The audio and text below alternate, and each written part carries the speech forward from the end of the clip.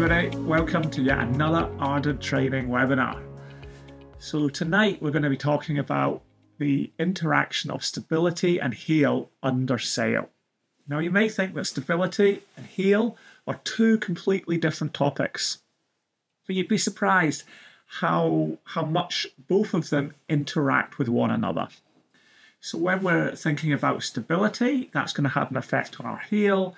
And when we're thinking about a vessel's heel, we can influence that by thinking about our vessel's stability. So come and join me and we'll look a little bit more into depth about the interaction between stability and heel. So just to clear up before we start on the actual webinar what we're focusing on. So we're focusing on the effects of heel under sail. We will introduce stability to aid our understanding. We're going to keep it simple. We're not going to go into too much crazy detail. We won't obviously cover all of stability, but you can find a lot more stability in our Coastal Skipper and Yachtmaster course. So there's a huge amount of stability in our safety module in them courses. We do touch on it in Day Skipper as well, but when we go to Coastal Skipper and Yachtmaster, we really ramp it up a little bit. And of course, we're going to be touching on a couple of things about boat and sailing performance this evening. And of course, there's a lot more to know about that as well. So it's just to kind of clear it up that we are going to be focusing on that kind of relationship and the effects of heel under sail and taking it back to our understanding of stability. So first up, what is stability? So there's a few different ways you can say it. The one I've chosen here is a measure of a vessel's ability to stay upright. Okay. It can also be said as a vessel's desire to return to its home position. Its home position being when it's upright. So yeah, that's how we can say stability. We're just going to introduce some basic points about it first of all. So the basic bits of stability, we can get transverse or longitudinal stability. Transverse stability is the boat going from side to side. Longitudinal stability is fore and aft. Okay. We're going to focus more on the transverse, side to side. The reason being is that's what's more affected on our vessels with heel, but also it's the one that we kind of have a little bit more of a say in, and it's the one that we can kind of interact with a little bit more. The governing factors are mass and buoyancy. Mass is taken as the vessel's weight, and that all acts through a central point, one point known as the centre of gravity. And it's marked on here by the little purple dot. And that acts downwards. That acts down to the centre of the earth, as all gravitational forces do, labelled here as G. Buoyancy, the displacement, or the water, the volume that a vessel displaces, is the buoyancy force, and it's the water pushing back up on the vessel that has kind of scooped out that kind of volume of water for the displacement of the vessel sitting in the water. The forces reacting on that is our buoyancy. That always acts upwards, perpendicular to the water. So here, when we've got a vessel upright, it goes straight upwards. Buoyancy and mass, they always act in the same plane. So one acts upwards and one acts downwards. Moving on, if our vessel was to lean over a little bit, and we're going to get onto how that happens in a little bit, but if our vessel was to heel over, then what happens is the buoyancy force moves out towards the side where the vessel has heeled. That is because the profile of our vessel in the water has changed. So we're creating a different displacement. And so that has changed where our buoyancy force acts. Whereas our mass, our centre of gravity, is still in the same place, because that is just the weight of the vessel, and that stays in the same place unless we were to move a weight around the vessel. So for all intents and purposes of looking at stability, mass, centre of gravity stays in the same spot. So we've got that by the red dot on our vessel here, and the buoyancy with the blue dot, buoyancy acting upwards, gravity acting downwards. And what's happening? They're trying to create this turning force. This is known as our righting moment, and you can see that the force is trying to turn that vessel back upright. Okay, we can measure the righting moment, however, and that is a product of the distance between where our centre of gravity is and where our buoyancy force acts through, multiplied by our boat's mass. So yeah, simple kind of lever arm. And if you go back to like maybe your childhood memories of being in the play park and you're on the seesaw, that's all it is. It's a big lever arm. So if you're sitting at the end of the seesaw, you can create so much more force to pop the seesaw up one way or the other. Whereas if you're sitting more to the centre, then you have to work so much harder with your legs to push up from your side. That's all that's happening with the righting moment here. The more a vessel leans, the more at that point where the buoyancy acts on the vessel is going to change. And we can show that with a stability curve. And what it basically happens on the stability curve is if we look at the x-axis, which is a horizontal axis here, we've got angle of heel. And we look at the y-axis, which is the vertical axis, and we've got righting moment. As angle of heel starts to increase, the righting moment increases. So as our vessel starts to lean over, that buoyancy force gets pushed further and further out to the side of the vessel until it reaches its maximum point and the vessel keeps heeling over, and our buoyancy force starts to come back towards the centre or back towards where our centre of gravity is. And at some point, it's going to be in the same line as our centre of gravity again. So we're going to have buoyancy acting upwards, gravity acting downwards in the same line. And then it's going to go the other side as the vessel is now round at 150 degrees. So, you know, we're almost upside down. And then these forces are now trying to work together to turn the boat upside down. So what that righting moment is doing is, or the creation of that righting moment from the vessel heeling allows us to view it all on this stability curve. And this is what we're always going to be thinking back to this evening, because this is going to have a big factor in dealing with heel. Okay, so just wanted to do that little brief bit on stability without doing a whole lesson on it, just so we've got a little understanding on it. Now, why is it important? Well, every vessel is going to have different characteristics. And so every vessel is going to have a different stability curve based on factors that we can't change. You'll learn that there are some factors we can change, but basically when a vessel gets built, it will be given stability characteristics, and the designers will work out for the various angles of heel what is the righting moment, and then they'll produce a stability curve for it. So we need to know what that is for each vessel that we're sailing on. So that's why it's pretty important. Now, what factors can change on the different vessels to change this stability curve or our righting moment? Hull type's going to be a big one, but also weight, draft, even shape, and even other design characteristics of the boat as well. But if we just keep it a little bit simple for just now, wide versus narrow. So the red boat here in the little diagram in the middle of the slide, that is a big wide boat, whereas the blue one at the bottom is a narrow boat. For the same angle of heel, look at where the buoyancy is. On the red boat, the buoyancy force is acting way out further to the side, meaning that the righting moment is much greater at that angle of heel on the wide vessel than it is on the narrow vessel.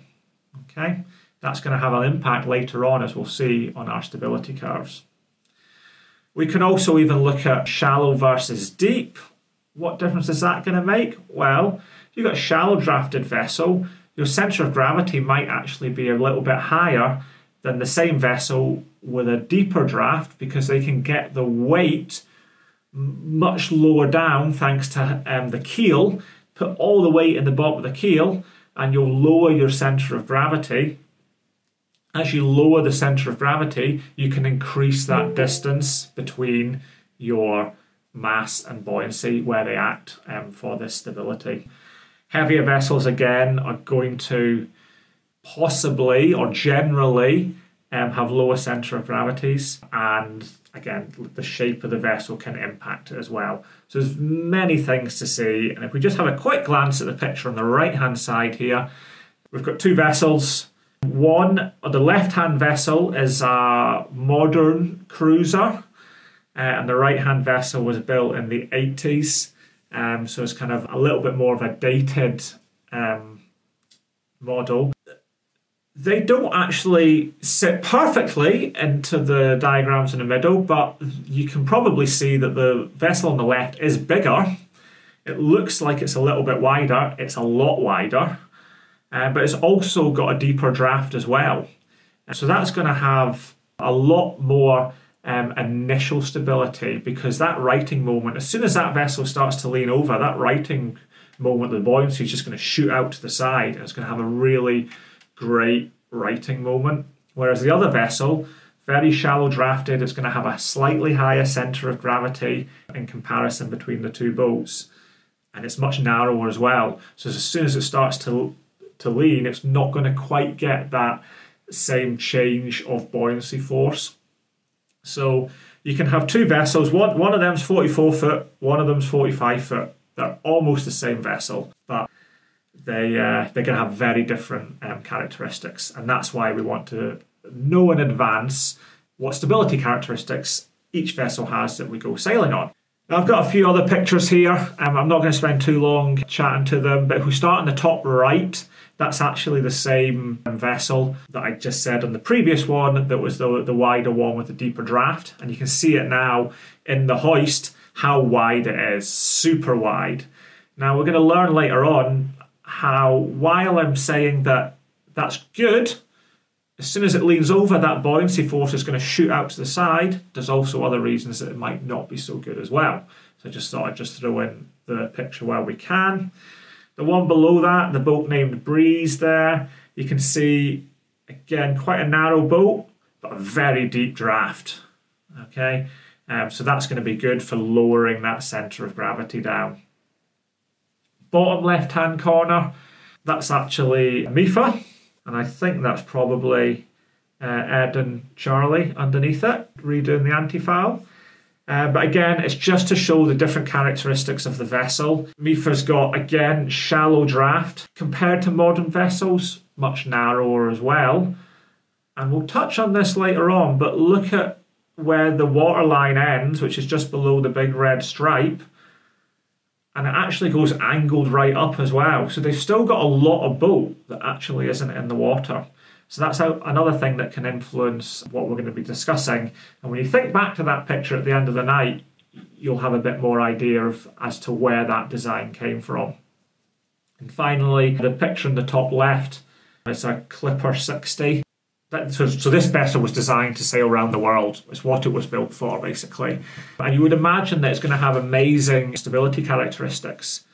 But for anyone who has done a little bit of stability knowledge already, the AVS, which is the angle of vanishing stability of that boat, is 113 degrees, which is really not very big at all. That means that once that vessel goes over to 113 degrees, it will keep going and turn upside down. And one of the factors of that is look how shallow she is. She's barely got any draft. In fact, she's got less draft than the boat in the top right, which is 16 foot shorter. So yeah, lots of different boats, going to have many different characteristics, and it's not quite as simple as saying, there's a stability curve, that's what one looks like, every vessel is going to follow that. But I've been talking about stability for a while, so I probably should move on. What is heel? Okay, so in the same question we asked for what is stability, what is heel? Heel is the angle from the centre line that a vessel is leaning over thanks to an external force. What's an external force going to be? wind, waves, that kind of thing. What is not heel? So maybe there's a work boat out there and they've got a little crane sitting on it and you see the vessels just sitting over to one side. That's not heel, that's list. So it's important to not get them too confused. Heel is always from an external force. When we go sailing on our sailing boats, our vessels heel. The wind blows, even without our sails up, if the wind blows side on, our vessel is going to lean over. But as soon as we put our sails up, that's creating a massive area for that external force to act on and heel our vessel over. Why is heel important? So what we're doing is we're just answering a few questions here and we're building up into kind of answering the whole question at once at the end. But the more a vessel heels, the lesser its performance. Okay? Now this is quite important at any time, but it does come back to us at this stage because it shows us why it's important to think about the stability and the heel together. So the more a vessel heels, the lesser its performance. So the waterline length. Now, on modern vessels, certainly those built in the last 20 years or so, when we heel, we typically reduce our waterline. So as the vessel leans over, our waterline length actually reduces. Now that's not ideal. Why is that not ideal? Because the longer a vessel's waterline length is, the faster it will move through the water. Now this is true for various objects, and this could go off into a tangent of lots of physics, but just to give you another example of that, if anyone's ever watched NASCAR racing, I always like this one as a good example. They're going round on the track and they're going round in a circle, and then what they do is they get two cars in a line and the two cars keep going round together, and they go faster because they're making a bigger air pocket for the two cars to go through. Same as cyclists drafting off each other. Well, it's kind of the same physical principle. Not exactly, because we're dealing with different volumes. We've got air versus water. But yeah, the longer a vessel is, typically the faster it'll go through the water. Now, the vessel in the picture here is IOR Maxi, International Offshore Rule Maxi, built in the 80s. And what they did is they had to try and build their boats to fit into a box rule. So what they did was they actually made their measured waterline length shorter, but as soon as the vessel started sailing, it would go longer. So in some vessels that are designed that way, it's actually beneficial to create some heel because your vessel will go faster. Obviously, designs rules change, different factors influence it, such as having more volume inside your vessel for multiple cabins, and things change. But I thought I'd just touch on that one because, yeah, it's a good one for thinking about why a vessel might be designed in a certain way. But yeah, as we heel, we change our waterline length. Also when we heel, we change our buoyancy. Why is that? Because when we heel, we cause a different hull profile to interact with the water. So not only do we shift that buoyancy, the position where the buoyancy acts, but we actually can also change it, not just moving it to the side, but moving it fore and aft as well. Now, modern cruisers, like we're saying, very wide at the back. It's not a great picture here, but I was trying to find one that showed me, and again, it's the same boat that we'd looked at earlier on with the blue hull, the one that was in the hoist. Now, if you look carefully at the bottom of the picture, you can see the water line and the black antifoul at the bottom, and then the blue of the hull. There's a lot more black antifoul towards the back of the boat. Now, why is that? That's because they're so wide at the back that as they lean over, that buoyancy force shifts aft and it pushes the bow down. Okay?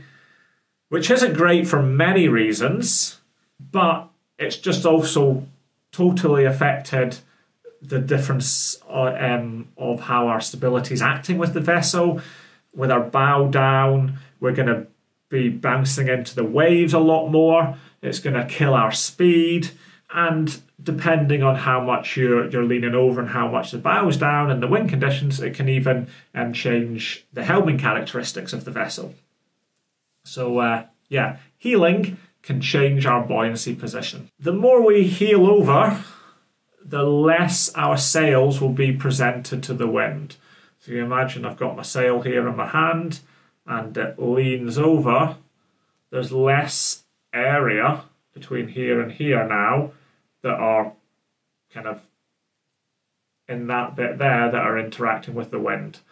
So the more we heel, the less area of sail we have to propel us from the wind.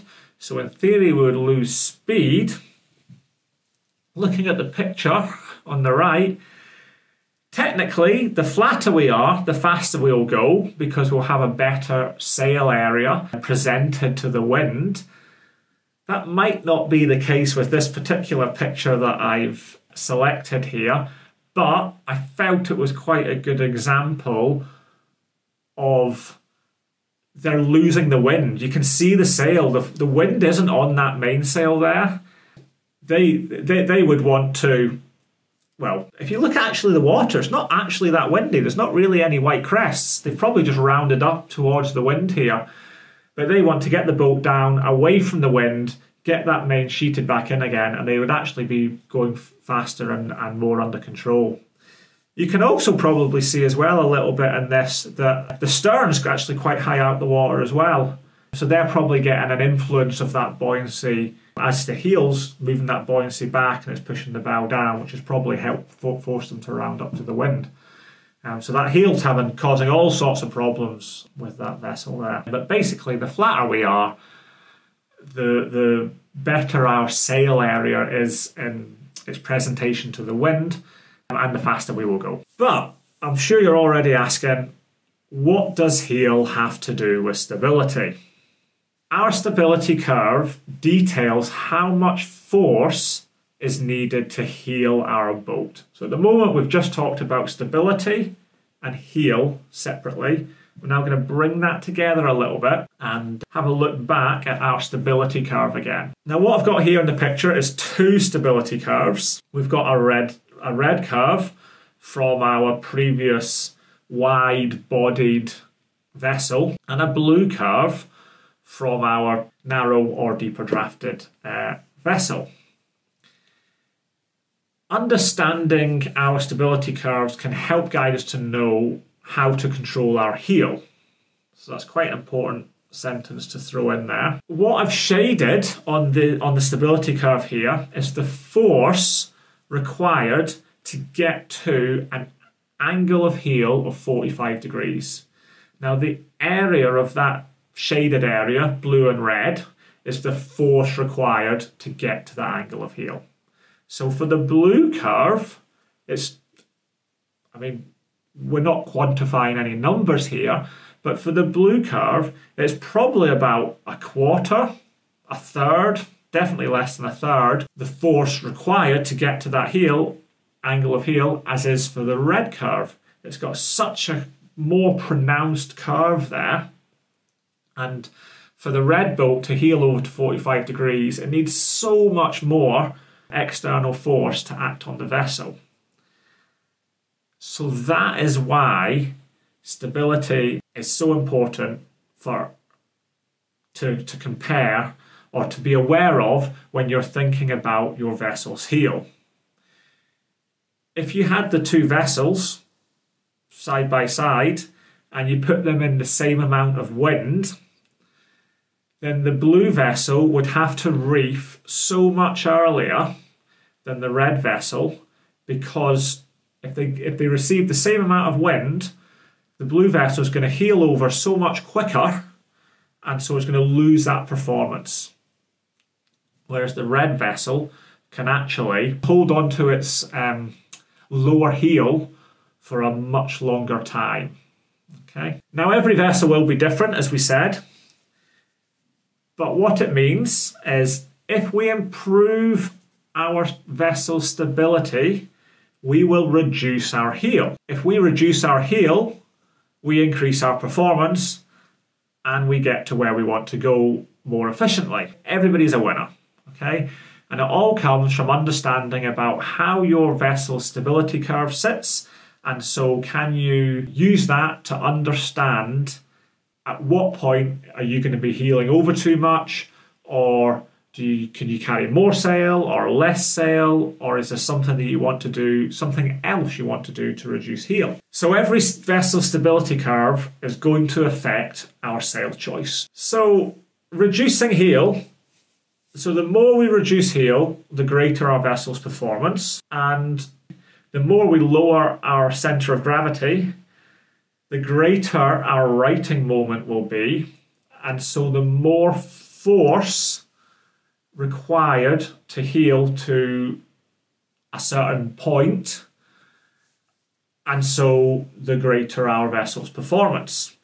So yeah, if we can lower our COG, we will need more force to get to a certain heel, and so by just lowering our COG, we've improved our vessel's performance. If I just pop back to the heel, if we can reduce our heel, we improve our vessel's performance. So that's why we're thinking about heel and stability together. Now, the following factors we're going to touch on, they affect or can be affected by both heel and stability. And that's why you want to think about the two of them together, basically. So we'll get to them. Let's just get to the first one straight away. Crew weight. So if we stick all our crew on one side, that actually shifts our centre of gravity. But I bet you probably thought if we stick all our crew on one side, it reduces our heel. But it reduces our heel because it changes our centre of gravity. Okay? Now that is a movable weight. And if we took everybody from off the side of the boat, we're not going to have that, the centre of gravity is going to pop back into the middle of the boat. The little diagram there kind of shows what's happening in the picture. So our buoyancy force is where it is. We put all our bodies on the side of the vessel, and look, the centre of gravity is shifted out a little bit. Because the centre of gravity is shifted out a bit, the righting moment has increased, so it reduces our heel. Now, this picture was just for a little bit of fun. On that particular vessel, it's probably not going to make much difference. That vessel weighed 45 tons. I was going to say, maybe it probably would make a little difference. You've got 10 people sitting on the side, so that's a ton. So it might make a small difference. But if you think to your racing yachts, this one here, there's nobody up on the side. If they were all up on the side there, that vessel wouldn't be leaning over as much, because they would have affected the centre of gravity. And that's what typically happens. That boat's in a race at the moment there, and that's what typically happens on racing boats. And that's why you've always got everybody who's out doing racing on racing boats looking for more crew and getting the crew up on the side, because it increases their performance, because they reduce heel, because they've changed their centre of gravity. Other factors, roller reefing versus hanks. So most of you out there, if you've chartered a boat before, or if you're going to go and do your day skipper practical, or you have your own vessel, you probably have roller reefing sails on those vessels. Roller reefing sails are great. They allow us to just roll the sail away, get it out of the way, roll it out. It's minimal effort. However, it does mean that we always have extra weight higher up. Extra weight higher up raises our centre of gravity, which means when we go to lean over, it reduces our righting moment. So the top picture here, both of those head sails, the Yankee and the staysail, they're hanked on. So we've actually got a smaller Yankee on. I think it's probably the Yankee 2 we have on at that point. So we've managed to lower our sail force, reduce our sail area, but by lowering the sail force as well. And you can probably just see right at the bottom at the front of the foredeck, there's another sail there. That will probably be our number 3 or our number 1. And by doing that, by keeping the sail down, it does two things. It lowers the centre of gravity because you've got the sail weight lower, but also the sail size, and you'll see one in a minute that's very different. The tack of that sail is right down on the deck, rather than the tack of the sail being halfway up the forestay. So that means that the centre of effort on that sail is much lower as well, which reduces the righting moment of that external force leaning over to be closer down to the centre of gravity too, which is handy. But I don't want to get into too much of extra sail trim and balance and stuff like that, but do want to touch on it a little bit. We can't influence this when we're going out for a day sail. We can't influence this when we're going out on our charter vessel. They will either have one or the other. But it's still important to think about it. And if you're going to buy your own vessel to perhaps sail around the world or to sail offshore, then maybe it's something you want to think about. Hanks versus roller reefing. Stowage. So another basic stability feature that we can influence. So this is mainly all influencing our centre of gravity. Keep everything low. Keep your spare anchor chain in the bottom centre of your boat. Don't keep it where you see in the top picture here. That's in the cockpit locker. We've got a big kedge anchor there. We've got some chain, extra warp. We've also got two massive 20-litre barrels of water. So you've got about 100, 150 kilos, depending on how much anchor chain's in that box there, extra higher up that doesn't need to be there. That could all be kept down below the floorboards, and it would help in the stability of that vessel by lowering the centre of gravity. Bottom right picture, you've got the batteries. They're actually below the floorboards there. That's great. Centre of the boat, heavy batteries, low down, out the way, increases our stability by lowering our centre of gravity. Now, this we can influence when we're going on to our boat. Let's say you're going on for a week's trip or even a month or a year. You're probably going to take on some extra food, some stowage, some water, some drinks. All the heavy things, get them low down. The lower you get all those tins, the better it's going to be for your vessel. It might not seem much, but every little is going to help. Reefing is going to have a big impact on your heel. Don't be afraid to reef early. It will actually make you go faster. So that's coming back to our heel. The less we heel, the faster we go. You'll heel less if you have a reefed sail. Now, you don't want to go out there and sail around with a reef in at all times. You need to use your sailing knowledge to know when that's going to happen. But I got a couple of pictures in here. The bottom one and the right hand picture, you can see that the reefs are in the sails. The right one does look pretty windy, so you'd expect a reef to be in. The bottom left, quite a small picture I know, but it doesn't look like there's many white crests on the water, so it's probably not actually that windy, but there's still a reef in, still a little bit of heel on the boat. So by reducing that heel, we're just improving our performance. Now, when to reef? Every vessel is going to be different. You need to think about, okay, what is the start of my stability curve like? Does it go up really high and sharp, or does it go off at a very narrow, lower angle? If it goes up really high at the start, you probably don't need to reef for a while.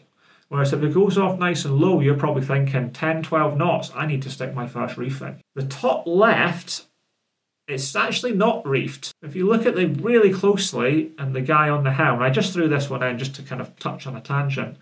The guy on the helm there, I think he's almost steering it with 2 fingers. Okay, that's how it should be. If you're really working your wheel and your boat's leaning over, you need to reef. You're already overpowered. Your boat should be balanced up. When you do reef your sails, make sure you balance your sails. And I hope Ed can tell us a little bit about what's happening in this picture.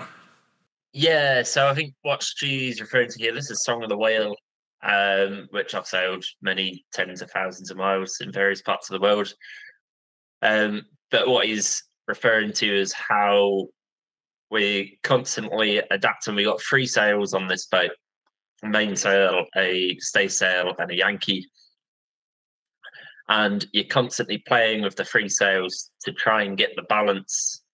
Because basically, you know, if we were to put all the Yankee away and not reef the mainsail accordingly to match, then you'll find the boat's just turning into the wind at every opportunity. It's constantly being pulled up to point into the wind because all that pressure's further back on the boat, and it's turning the stern of the boat, pulling the boat up. And likewise, if we were to say, well, it's easier to just go with a head sail, sometimes easier to furl and unfurl rather than reefing the mainsail. If we were to drop all the main and just go under the head sails, the opposite's happening. All the weight's on the front of the boat and it's pushing the boat downwind. So, I mean, you can see here you can't see the mainsail. I think there's possibly 4 reefs in that, maybe 3, I think 3 or 4. And then we got the full staysail, and then we just got a little bit of head sail, and we'll have just been playing, putting a little bit in, putting a little bit out, making it so that the boat is basically wanting to steer in a straight line by itself, minimize the amount of work for the helmsman. Cool. Thanks, Ed. Did you want me to drop back to any of the other bits that you wanted to add to before I go forward? No, not particularly. But I'll give you a couple of minutes longer if you want. No. I mean, I'm easy. Whatever.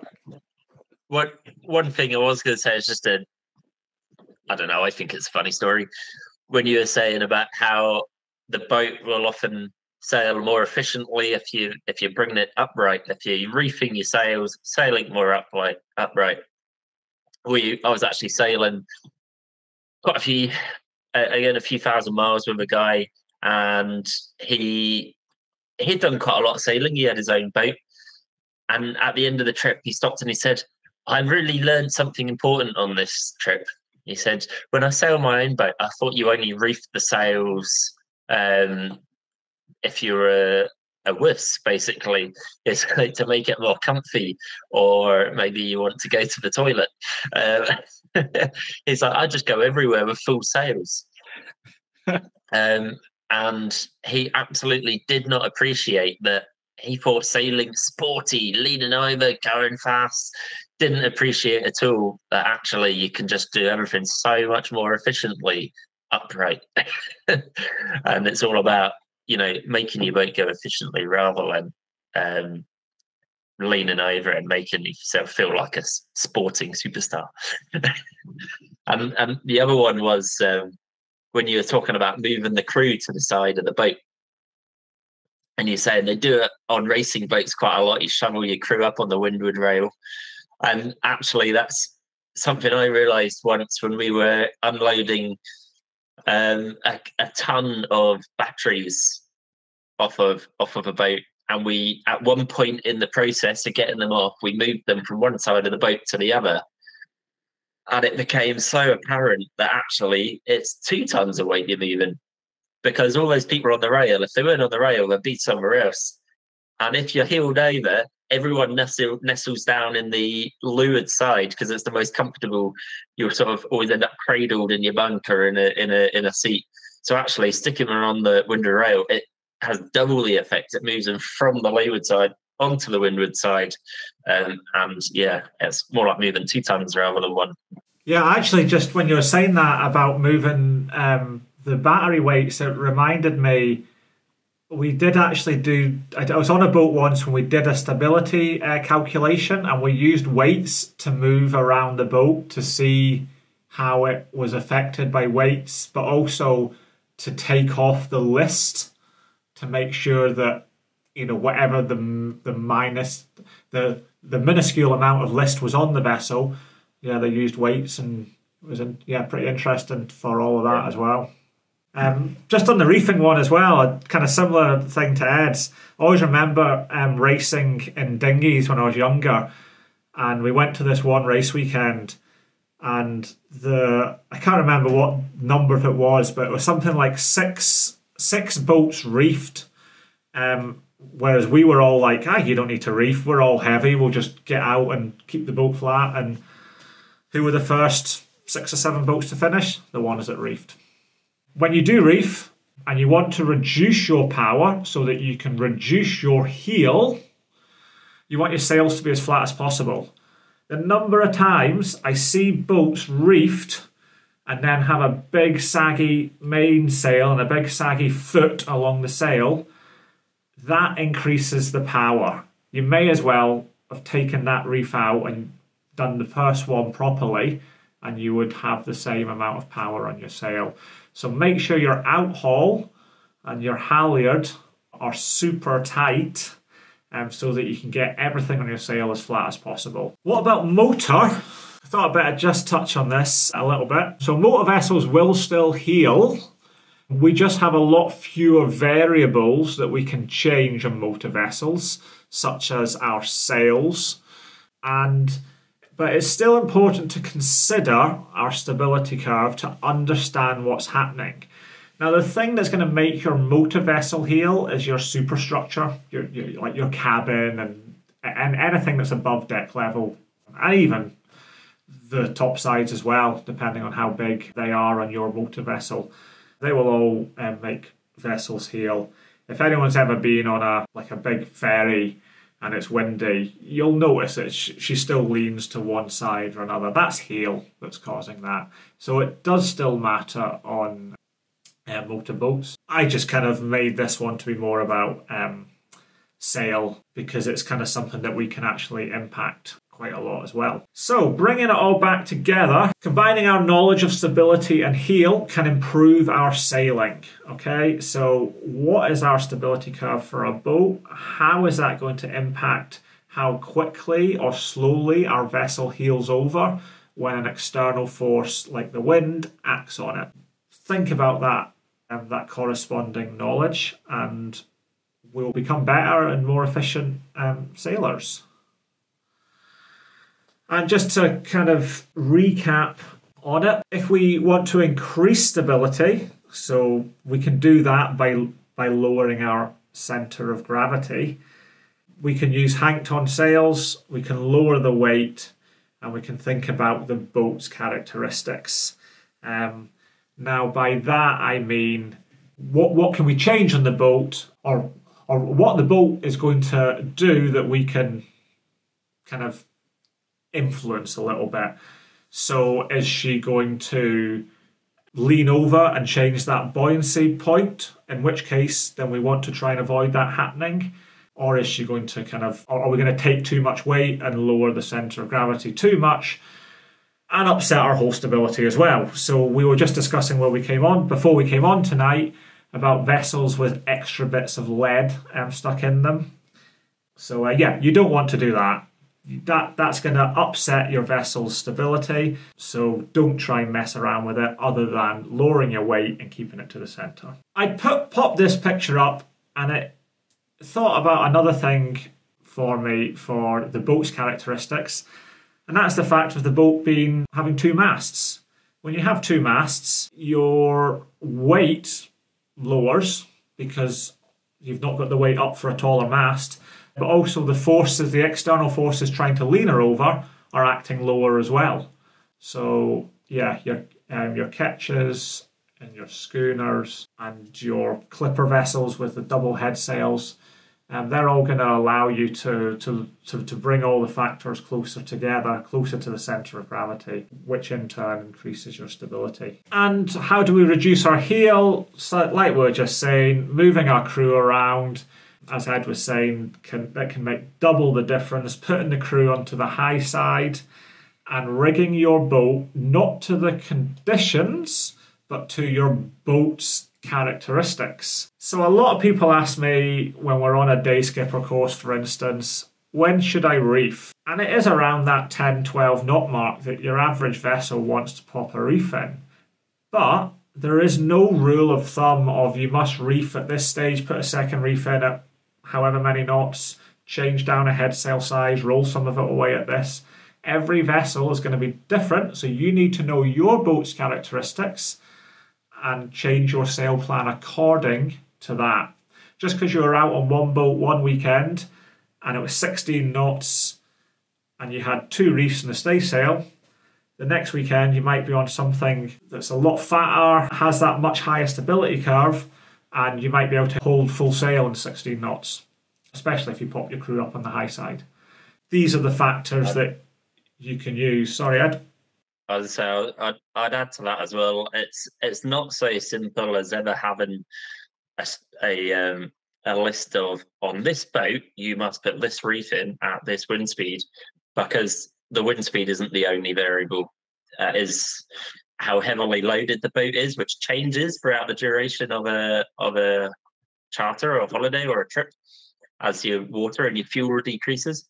It also depends on the sea conditions, which change a lot as well. So it really is down to you as the skipper to take notice, to understand your vessel. You can't just read it out of a book.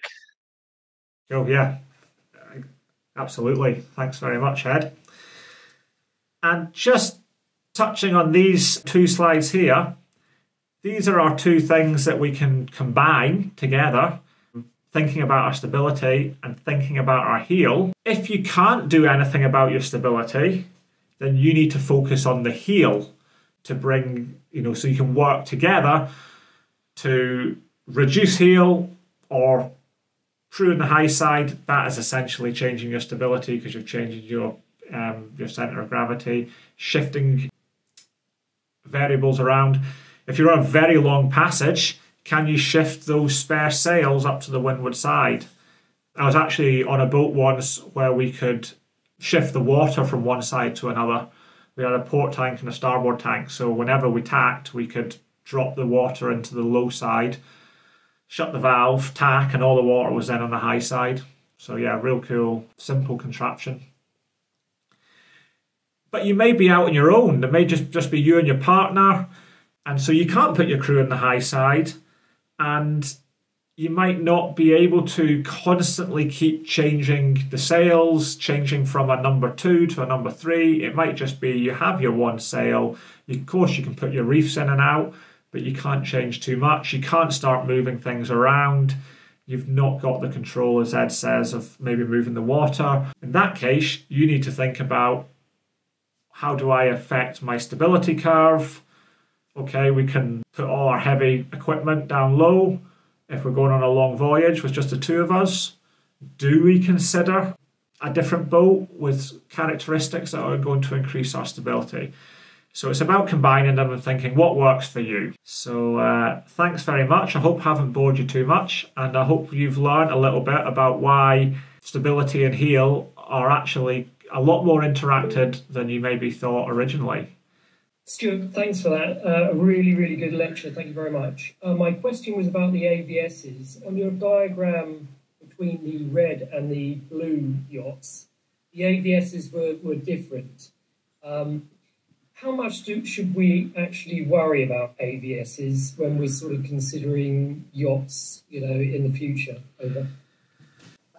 So it's a very important factor to consider, but it also is probably not your main consideration certainly not when chartering a boat, but probably not even your main consideration when buying one, unless you are thinking about sailing it into some pretty rough seas or some pretty crazy weather. That is because there's so many other characteristics about your vessel that are going to be more important to you. So let's say you're going to buy a vessel to sail around the world, then you're going to be spending a lot more time on your vessel at anchor and exploring coral reefs and stuff like that than you are out in 20 plus knots of wind, when your AVS is going to be kind of a little bit more important. It is still important. The difference in them on that curve goes a little bit more into the deeper side of stability, in that the vessel that has really good initial stability, so it's got that high curve to begin with, it will then have poorer ultimate stability, which means it goes through that AVS point earlier. I think it's important to know it does change it a little bit in the fact of how you would potentially affect your stability, but it's probably talking about minuscule points. But I wouldn't go out there and be like, I need an AVS of 145 or above. Certainly not if you're sailing around the Mediterranean, say. Not to say that you don't get windy conditions or wavy conditions there, but I don't think it's going to be the deciding factor for you. The higher the AVS, though, the more likely, if you did turn upside down that your vessel then pops back up the right way. And where do I'd most... say- Oh, sorry, Ed. Very good. I was just going to say, where do most vessels turn upside down? In the Southern Ocean. So if you're going to sail in the Southern Ocean, it's probably something to really consider. But if not, I'd probably just think about all the other aspects.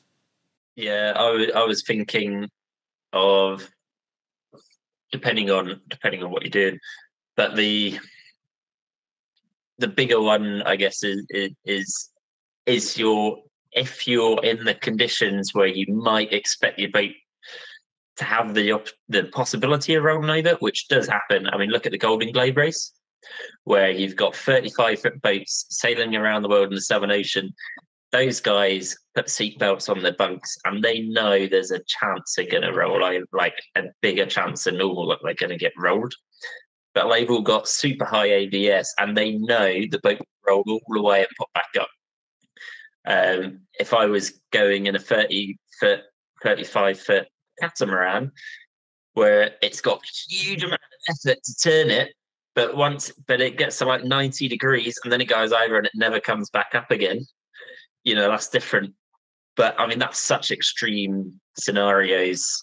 It's more just, I think, understanding what boat you've got, what its limitations are, or what to expect even. You know, some boats might heel over quicker, sooner. But if you know it's got a high ABS, you know, if you knew to expect that, you know, just to reef it earlier, and it's okay. You can handle it. The main, if you've got your full sail out on a roller reefing, in theory, there's no extra sail weight higher up. However, there is your roller reefing equipment. So you've got like a little chunky thing at the bottom. Drum. Well, you've got one at the bottom, but you've also got one at the top of the mast as well. So that's a little bit of extra weight right at the very top of the mast. Also, the way that the sail attaches on is it's got a foil which goes on to the actual wire stay, and that foil runs up the whole length of the stay, so that adds a little bit of weight on as well. And if you've ever held on to the foil, they're actually quite heavy, so that's adding weight all the way up and down your foil, whereas if you just had a stay and hanks to clip on, you've not actually got that extra weight. But you do have a lot of extra work to hoist your sail up and pull it out. I think when you get to the stage of reducing your sail for reducing your heel, you're already wanting to reduce the power anyway, so you want your sail to be lower. But yes, the higher up you go, the windier it is. You've got a different wind strength 10 metres above the sea level than on the sea level. So yeah, the basic physics of that is the same. But at that stage of I'm wanting to reduce the sail, you're already wanting to reduce the power. So by having it lower down is actually reducing your power. Your effective force on the sail will lower, and that's what you want, because that's going to make you heel less. Keels and certain keels actually are actual aerofoil shapes.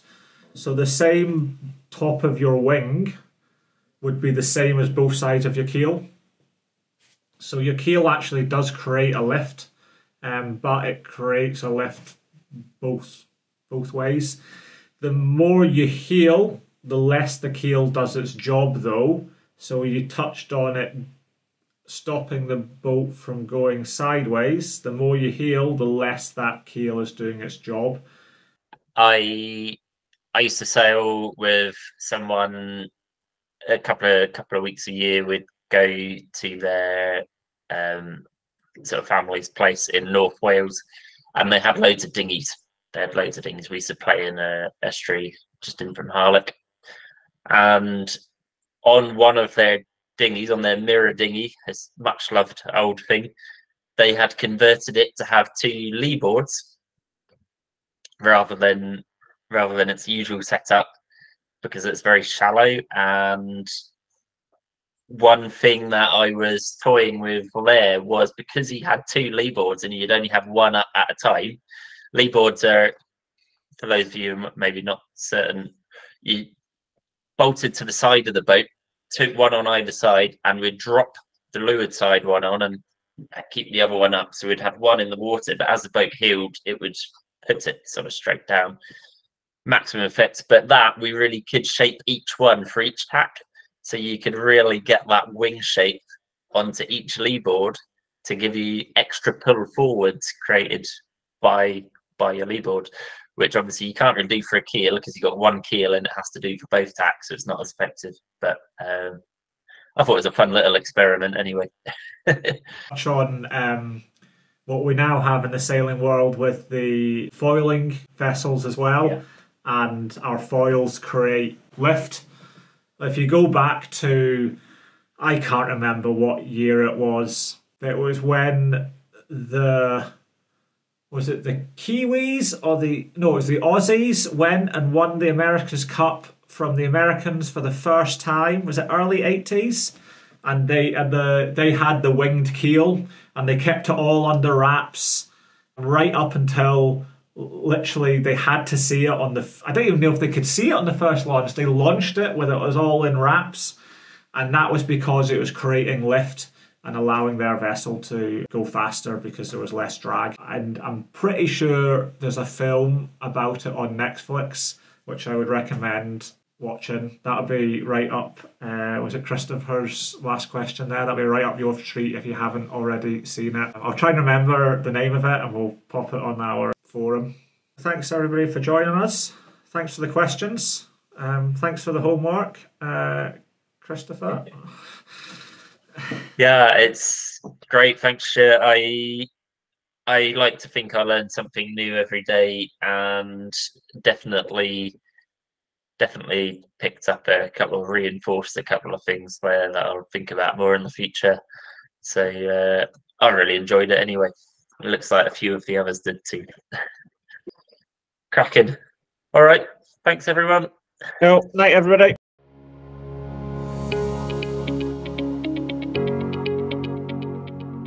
Okay, Charlie, when the house bears about 270 degrees. To work out our distance from the lighthouse and use that. We might be perfectly on track, but if we're not on time... Have a look, I've got my phone here at the effect it has on our steering compass. Our echo sound is working, we can find a contour and follow it nicely into port. Our left hand is pointing towards the centre of the low.